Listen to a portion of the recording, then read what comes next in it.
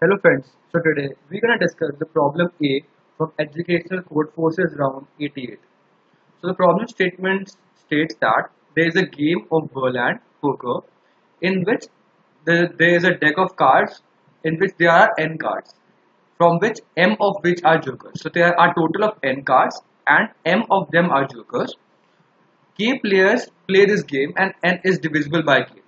So there are total of n cards from which m are jokers and total k players play this game. At the beginning everyone gets n by k cards. So as you can see n is divisible by k, every person will get equal number of cards and thus the joker will get distributed among all the players.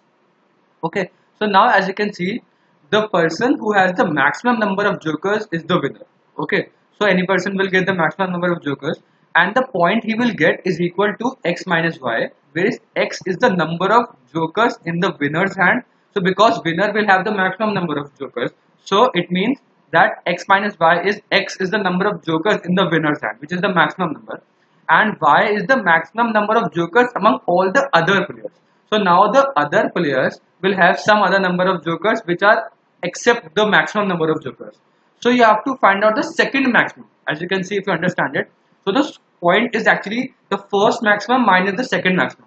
The first maximum is the maximum which is in the winner's hand and the second maximum is the maximum among all the other players. Okay, so there are also these examples and you have to find out the maximum number of points. So you want to maximize this. So if you want to maximize this, how you can do it? If you want to maximize, you have to increase x, which means the winner will get the maximum number of jokers and the other players is get the jokers such that the maximum of them is small as possible. I hope you understand. So let me take you to the examples and it will become more clear. So I have taken down these examples, top 3, to make it more clear.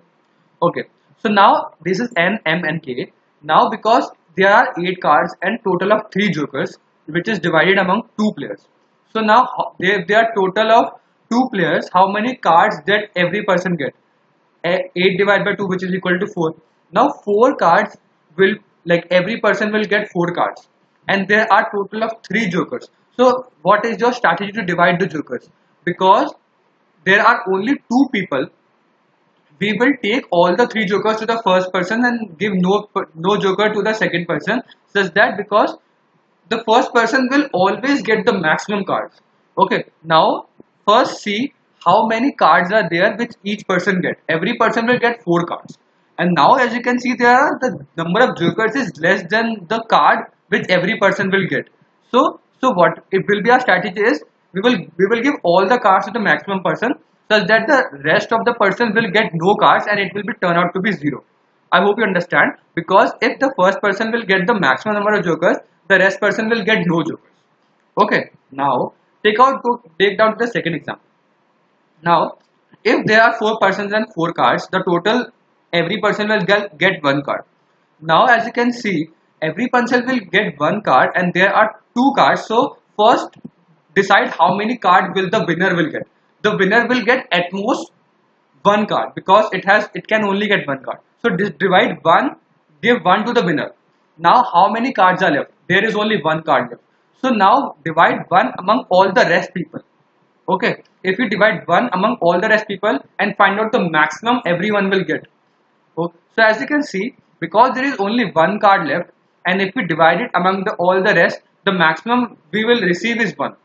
So the answer will be 0 for this. If we minus maximum, which is the winner first, I have taken the winner to be first, minus the maximum of all these 3, it is 1, so our answer is become 0. As you can see, the answer for second is 0. Now for the third case, the total number of players is 3 and every person will get how many? 3 cards, because there are total of 9 cards.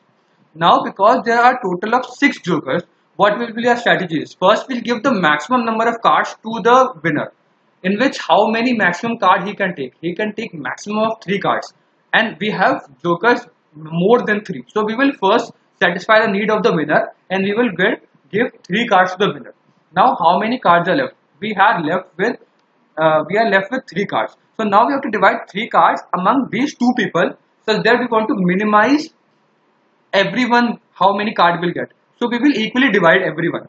So we will get 1 this, and this, and then because 1 is left, we will give thus 1, and thus the total maximum among all of them is this one, matlab 2. So 3 minus 2 becomes 1. So the answer of this is 1. I hope you understand the logic and as well as the like the examples I've told you. So the first criteria will be, we will first satisfy if m is less than the total number of cards which everyone will give. We will give all the cards to the maximum player and nothing to the else. So the answer will become 3, which is actually equal to the m. Okay, but if, as you can see, if the total number of cards is just 3 and the total number of jokers is more, we will first give all the cards to the winner players, how many cards he can get, and then equally divide it among all the rest players and see, find out the maximum which we can get. I hope you understand it. Now let's move down to the code and it will be more clear. So what I have done here is, so this is NMK, I have taken down the input. Then A defines n divided by k, like how many players are there. If how many cards each person will get.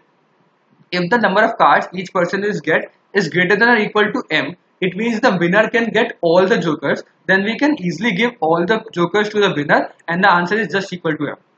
Okay, just be done out because it's a function. Else what we will do is, we will first satisfy the winner.